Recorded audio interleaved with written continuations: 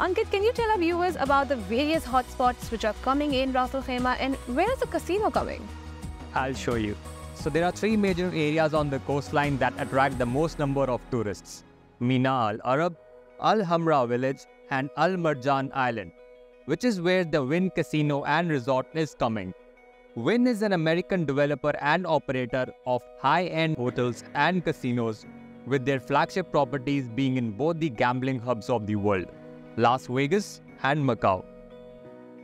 They have planned a resort with 1,500 rooms, a total size of 5.6 million square foot and an estimated project cost of $3.9 billion. Its tower will have a height of an impressive 305 meters above the sea.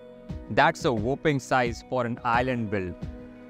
To give you a sense of the scale, the tallest building on Palm Jumeirah, the Palm Tower, is 230 meters high, and its views are absolutely mesmeric.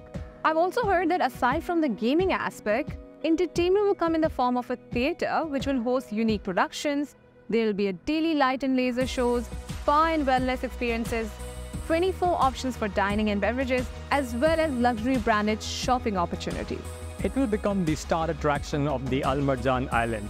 Nadia, can you share more information on the island itself? Yeah, sure. Al Marjan Island is a man-made development which extends 4.5 kilometers into the Arabian Gulf. It has 23 kilometers of waterfront and 7.8 kilometers of pristine beaches. There are going to be a total of 8,000 planned hotel rooms, 12,000 planned residential units, and 600 holiday villas. So far, the island already has a number of luxury hotels and resorts, such as Rix's Bubble Bahar, Hamptons by Hilton, Doubletree by Hilton, Radisson Resort, Movenpick Resort, with an approximate total existing supply of 3,000 hotel rooms and 3,000 residential units.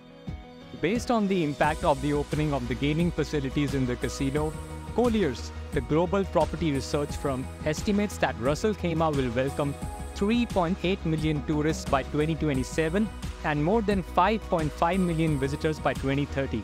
So what do you think, Nadia? Would the current supply of hotels and residential units be able to meet the upcoming demand of visitors in the coming years? Well, that is the reason the biggest developers of UAE, Emaar and Aldar, are planning to launch new 5-star hotel residential projects on this island. Moreover, the region's real estate activity has really picked up, with boutique developers such as Ellington and many others are grabbing plots of land to construct projects to cater to the increasing demand that will come along with the opening of Wynn Casino.